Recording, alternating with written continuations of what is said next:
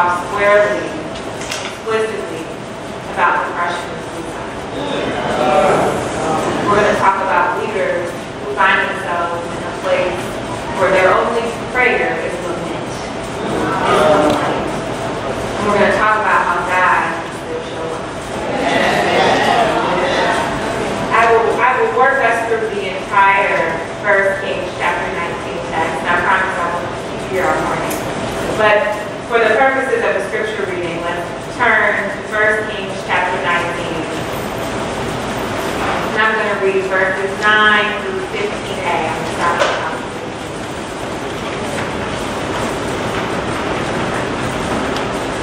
There he went into a cave and spent the night. And the word of the Lord came to him. What are you doing here, Elijah? He replied, I have been very zealous for the Lord God Almighty. The Israelites have rejected your covenant, torn down your altars, and put your prophets to death with the sword. I am the only one left, and now they are trying to kill me. The Lord said, go out and stand on the mountain in the presence of the Lord, for the Lord is about to pass by. Then a great and powerful wind tore the mountains apart and shattered the rocks before the Lord. But the Lord was not in the wind. After the wind was there, an earthquake came. But the Lord was not in the earthquake. After the earthquake came a fire, but the Lord was not in the fire. And after the fire came stillness. We know that text to be a still small voice. Yes. When Elijah heard it, he pulled his cloak over his face and went out and stood at the mouth of the cave. Then a voice said to him, what are you doing here, Elijah? And he replied, the same. The Lord said to him, go back the way you came. The word of God for the people of God. Thanks be to God. So I'm going to make a couple promises this morning. We're going to talk about these three things: depression and suicide. We're going to talk about prayer and complaint. We're going to talk about how God shows up. Okay? So turn to your neighbor and say, neighbor, she promised us three things. She's going to talk about depression and suicide. She's going to talk about prayer and lament. And she's going to talk about how God shows up. That we're going to use to get through this text. So if you like to take notes or if you like to think about this throughout the week, I want you to think about the tools that we're going to use. We're going to use context, okay? We're going to use historic symbols, and we are going to use the original Hebrew. This may seem like a lot, but I promise we can do it. We can do it fast. Are y'all ready? I was like excited. Okay. All right, let's go. Let's start with the context. So before we can talk about Elijah the prophet, Elijah the leader, getting to a place of depression and suicidal thoughts, we are going to talk about the Elijah who was on the mountaintop, the figurative mountaintop. Now, in order to understand what was happening with Elijah, how great he was, we have to review chapter 18, verse 8. There we see Elijah at the top of his game. He shows up in Samaria and he talks to a man named Obadiah. He says, Obadiah, look, I need to talk to the king. Obadiah says, you always come here to start some trouble.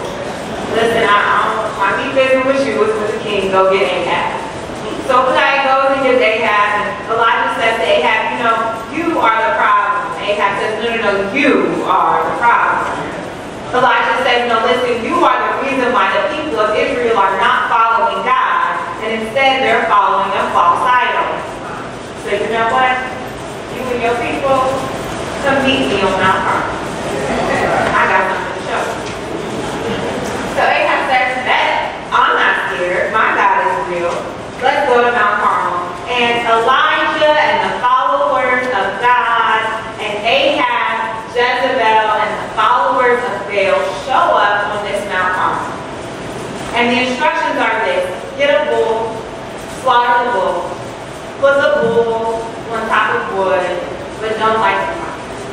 And we'll see who God is real.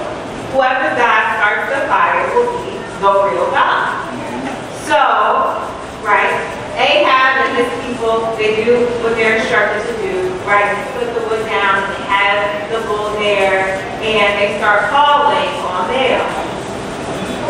They call on Baal for half the day. Nothing happens. So Elijah starts taunting them. This isn't the text. I'm not making this up, right? Elijah says, God, come on, what's going on? What's the problem? Well, eventually it's Elijah's turn.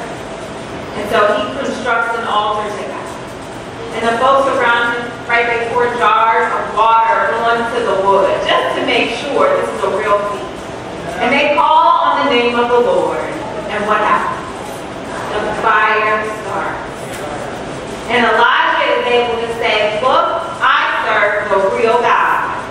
And as a result, I'm taking out all of you false prophets. So at this moment, you have to understand that Elijah is at the top of his game. I mean, he's able to walk in and out of places like Shaq. I mean, he's a bad man. Okay? And it is in light of this victory that we enter chapter 19. Have you ever been on a mountaintop? Had incredible success, and when you get home, you don't want to get out of bed. You don't want to eat. You only want to sleep. You feel hopeless and unworthy. How can it be the case that after this great victory, a man ends up suicidal? It is the reality of humanity. This great leader enters chapter 19 with a bullseye on his head. Jezebel, the queen at the time, says, listen, you killed all my prophets, I promise you I'm going to make sure you die. Now the Hebrew text, remember I promised you Hebrew.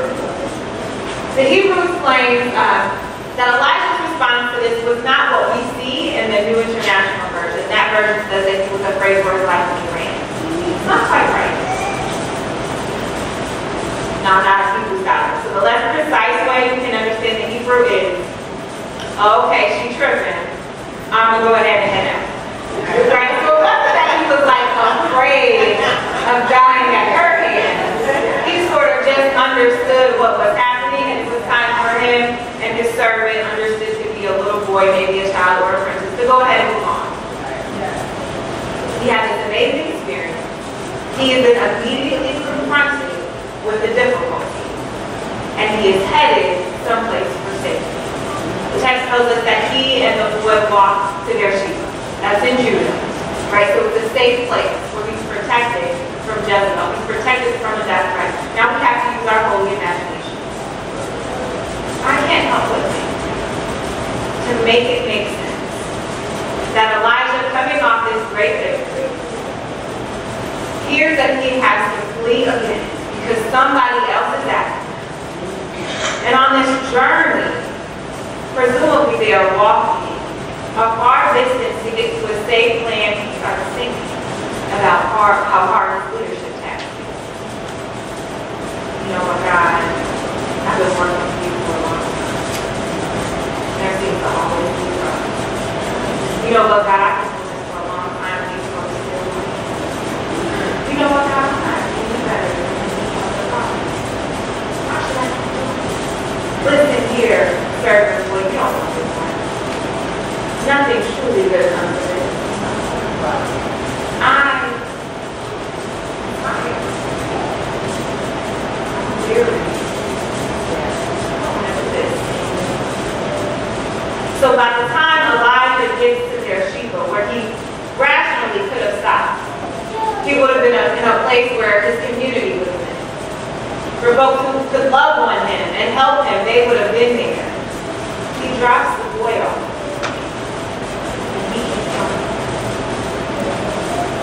Telltale signs of depression, hopelessness, feeling not valued, no longer interested in doing communal things, wanting to isolate yourself. Elijah keeps going, and he walks another 24 hours.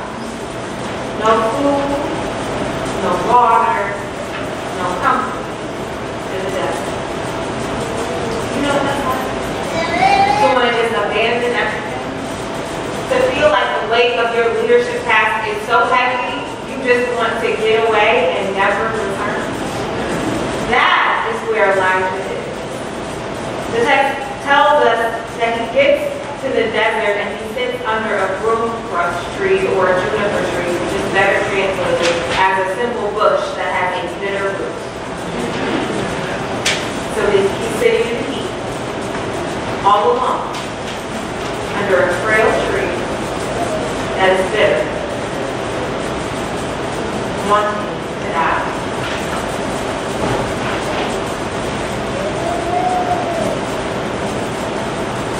And then something happens.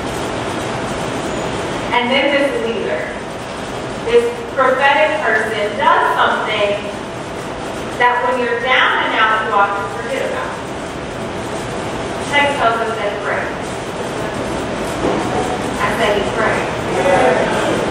Wanting to die, feeling worthless and not valuable, he prayed. In isolation with no food and no water, he prayed. But he doesn't pray the prayers we are taught we should pray when we're feeling down. Elijah doesn't say, God, help me, I don't like feeling this way. God, take this pain from me and let me be happy again. Elijah prays to God, and he prays in the form of a lament, of a complaint. God, I want to die. I have had enough. My life is no better than any other prophet, dead or alive. Take my life. Has anyone ever been there? Where it seems like the best thing to do is to simply die. And I want to be clear, we're not talking figuratively, we're talking literally. Because the text tells us that Elijah then falls asleep under this tree with the hope that he doesn't wake up again, or at least wakes up on the other side of glory. It's so great. And still feels so good. To toil with your mental illness.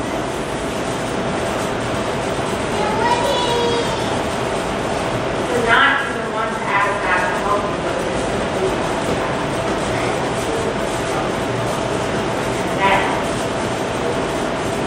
And then at the moment where Elijah has enough faith to pray to the God he serves, knowing that that God is all powerful to die, at that moment, God shows up.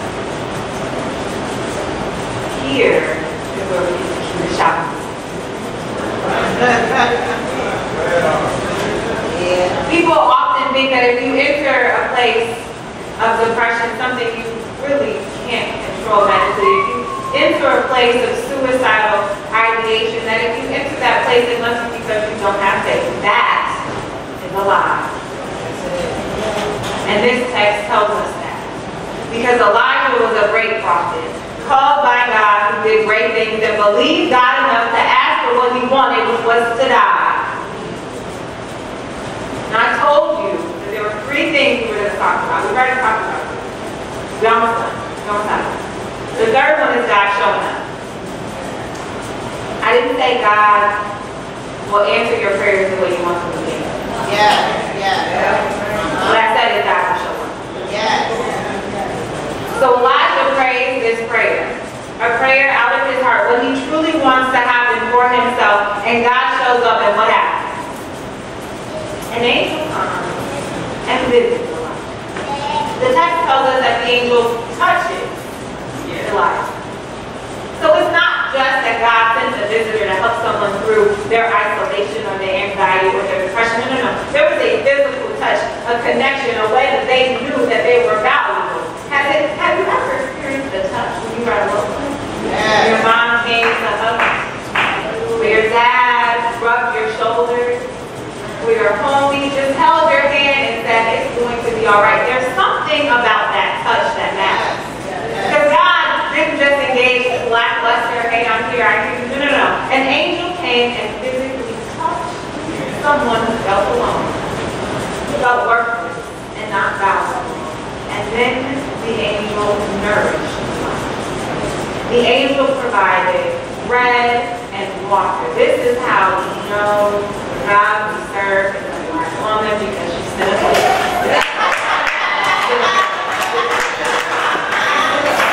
And not just one plate, she sent two. Because the text will tell you the angel came again. And the second time the angel fed Elijah, and he was so full he was able to walk 40 days and nights. Okay, all right. See what you see tonight. Here again, I want us to pay close attention to the Hebrew language. The translation for hot coals, which is what the bread was cooked on, is seen only one other time in the text. And that's in Isaiah chapter 6, verse 6. When Isaiah feels unworthy to be a prophet and serve the Lord. He says, right, I am too unclean, and the coals hit his lips, and he is being worthy, right? Every sin is atoned for. So it is that symbolism. God is not just sending the plate, right? God is not just sending the touch. God is also sending the reminder that you are worthy. The same with the water jars. The only time this language, this translation of these jars appears is when God is dealing with Elijah. So for Elijah, for the readers of this text closer to Elijah's time, they would recognize. The last time they saw these water jars was when Elijah was fed by the widow. And then when Elijah had people pour the water from the jars onto the altar to show that God could create a fire even when the water was wet. So once again, we see God saying, no, I'm not just going to nourish you. Right? I'm not just going to show you that I see you. I'm going to have someone physically touch you. I'm going to have someone make you so full that you're able to continue on the journey. I'm going to remind you that you are worthy. That nothing that you're experiencing right now, that nothing that you're feeling right now, means that you're not worthy to be a leader in your life. Alright. Now we got a little tension. Because strangely, the text has Elijah walking 40 days to a desolate place. A place where only shepherds and sheep roam. A place that is even more deserted than where he was before. A place in the wilderness where God has shown up in the past. You have to know your Bible to know the significance of Mount Horeb or Mount Sinai. Some way, somehow, either Elijah on his own, the Holy Spirit, God, the text is unclear how he ends up going into a further desolate place. How he ends up in the wilderness, how he ends up in a place where only shepherds and sheep go. A place where God has shown up before. He ends up in a place where only shepherds and their sheep go. A place where God has shown up before. Y'all get it. He's showing up in a place where only shepherds, the good shepherd, and the sheep go. He ends up in a place where God, the God that he serves, has shown up before with Moses and other prophets. He ends up at Mount Horeb, and that is where the text that I read starts. And God says, what are you doing? Now certainly we know that God knew why Elijah was there. So we have to know that that question wasn't, why are you here, but more of a, maybe what's wrong? Tell me what's wrong. Have you ever asked someone what was wrong just so that they could get it out? Have you ever wanted someone to ask you what was wrong just so you could get it out? You see this care? You see this concern? You see this nurturing in the text? Maybe what's wrong? And Elijah goes off. Right? Like plumb off. Right? The Hebrew translation, so the word zealous is actually jealous. And so what Elijah is saying here is, look, I have been out in these streets trying to make your name good. And you gonna let these trifling, probably some other words, these trifling people in Israel, they have killed off all the prophets, they tore down your altars, they don't obey your covenant, and then you gonna let Jezebel come after me and try to kill me? I mean, he gets to going off so bad. The commentators tell us, and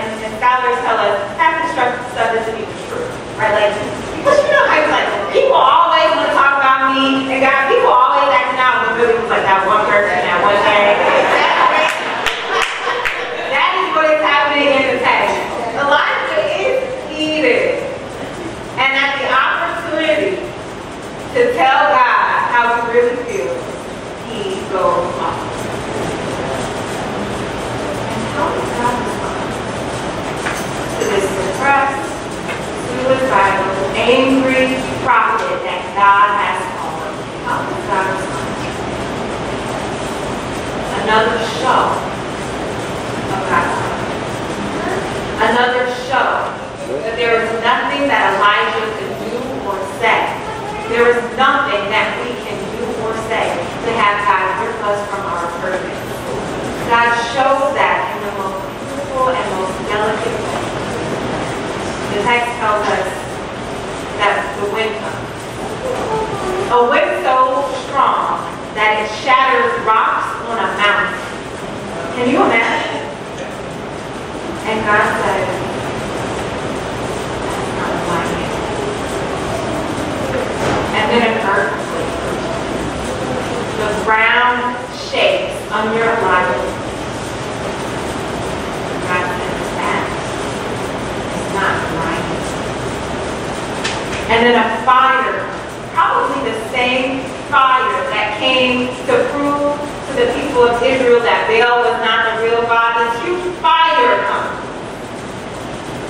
God says, I'm not doing that. That's not how I'm coming to you right now, Elijah. I'm not in this destructive place. I'm not in this earthquake. I'm not in this fire. Yeah.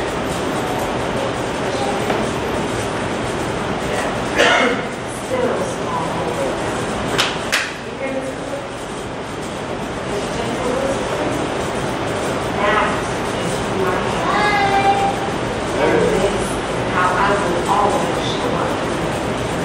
Gentle enough to understand that you are hurting right now. God, cannot crash. I can handle your anger. Yes. I can handle your lament. And guess what? There's nothing that you can do or say to make me turn my back on you and your anointing. I'm going to prove it. I'm going to show you, church. I'm going to show you. I'm going to show you that you can stand in the truth of your depression and your suicidal thoughts, that you can stand in the truth of your complaints and your anger, that you can stand in your truth while you're in therapy and getting your medication. You can stand in your truth. I'm going to prove to you that I'm serious.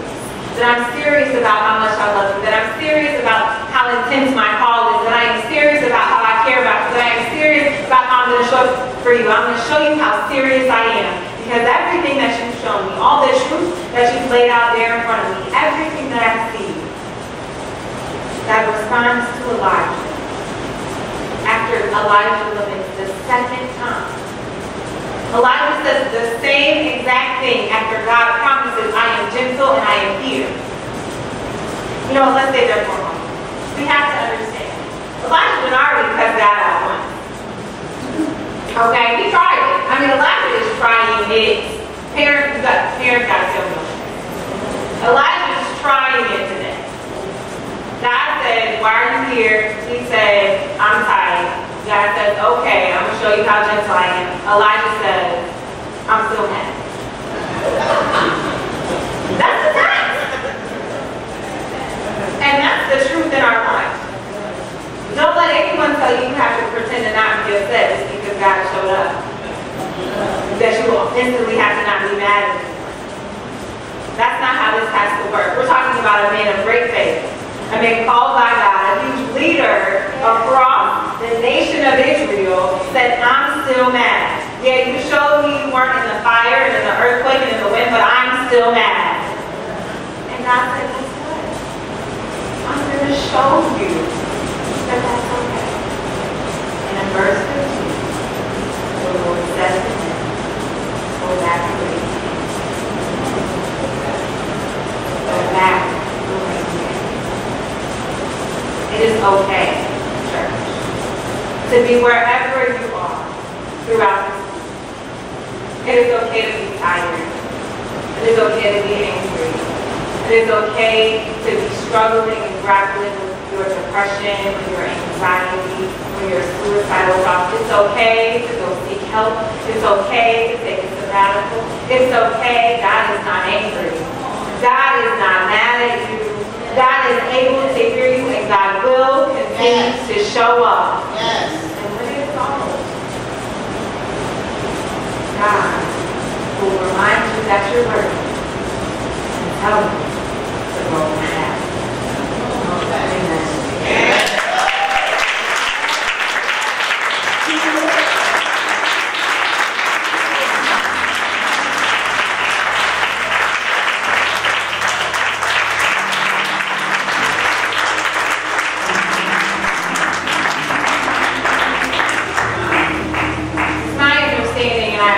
Always open to correction, and at this moment there is an invitation, the doors are typically open. And so, in pastor's absence, I do want to take the opportunity to do that. I recognize, feel free to move whatever it is that you all do. I recognize that during the announcement period, we heard that most of us in here are clean. And so I want to make sure that this altar is open for whatever prayer or all that you do. Someone will come up here and whisper in my ear, make sure I'm doing this the right way. I want to make sure that the altar is open to you for prayer. So this message, if you just want to stand in a new authority and a new ability to say, God, I'm mad right now. God, I'm not doing so well right now. You are welcome at this altar. Because God is going to show up here with that still small voice. If you are wondering, God, I'm not sure where I fit in the leadership team. I'm not good enough. I'm too young or I'm too old. I'm too poor. I'm too woman. Whatever it may be, I invite you to this altar. I dare you to ask God to show up for you. To show up and speak to you and tell you what it is that yours to be. If you came to church this morning, early in the morning, and you were looking for something that you have not yet received, the songs haven't hit your spirit, this word was not one for you, come to this altar and demand from God that you get that which you have come here for. Because life is hard enough. I see black folk in this church, black women specifically, life is hard enough. Do not leave this place without demanding from God that which you need to keep going. The altar is open. God is here.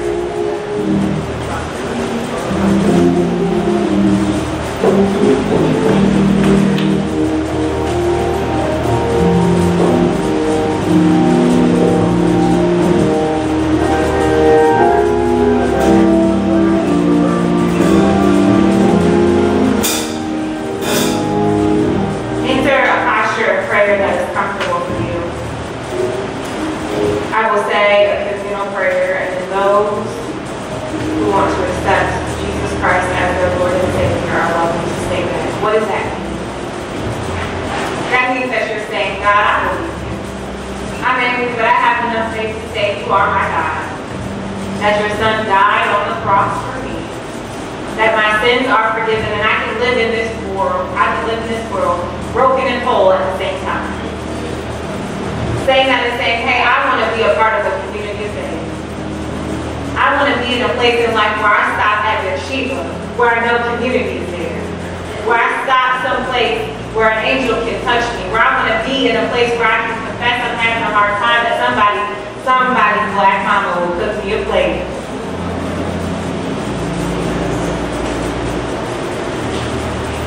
Let's go to God. Lord, we thank you for showing us that you're going to love us anyhow. Yes, Lord. God, we thank you for promising that you're going to show up. God, we thank you in advance for the ways that you are going to send signs as clear as the signs you sent to Elijah to us.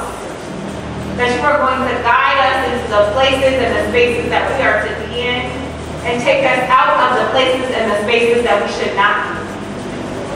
God, we thank you for being a God that covers everything. That covers our relationships, our education, that covers our jobs and our adversaries, that covers the poor and the downtrodden, that covers those things that we can't even imagine you can take care of. God, we thank you for being a God bigger than what we can even think. God, right now I ask that you touch these your people. These are people who are bold and courageous enough to come to this altar because they have an expectation that you will answer them. God, we know that you are not a liar. So answer them. I stand right now, right here as an intercessor, asking that you bring down healing. Dear God, that whoever is struggling with anxiety and depression, dear God, and suicidal thoughts, Lord, that you bring the right resources and the right medications, dear God, and the right prayer partners, Lord, and the right environment, God, that you bring truth and healing and knowledge and place, Lord. For those who are struggling in abusive situations, whether they be on their job or in their families, God, I ask that you help them to develop now. Teach them that it is okay, so they can be a Christian and follow you and tell somebody, no, this isn't right. No, I'm not comfortable. No, I'm tired. No, I need a break. God, pour a fresh anointing in this place, a new anointing of courage, a new anointing of justification, a new anointing of liberation. That leaves here a little bit more free than when they came. Whatever shackles are binding you, leaves your people. Whatever folks who are here, God, who are afraid to walk in their purpose, release them. Whatever folks who are here to know that you are waiting for a sign, let them know that today they got their sign. So they can go and release or go and receive that which you have been calling them to. God, whatever it is, if there's a need, a healing for addiction, God, a healing for physical pain, a healing for relationship reconciliation, or discarding it, God, oh, prophetic, come down, God. Let each and every person under the sound of my voice know that you see them and that you hear them. Whatever that I am remiss to pray for, whatever it is that I am not able to hear you saying, God, let them know that you see them, that you hear them, and that you care. Let them make a decision today that they won't worship an oppressive God. They won't worship a God who doesn't love them. A God who simply wants to yell and scream and judge and punish them. But instead, God, let them make a decision right now that they will worship a God who, in a still small voice, says, I am here, and I'm not letting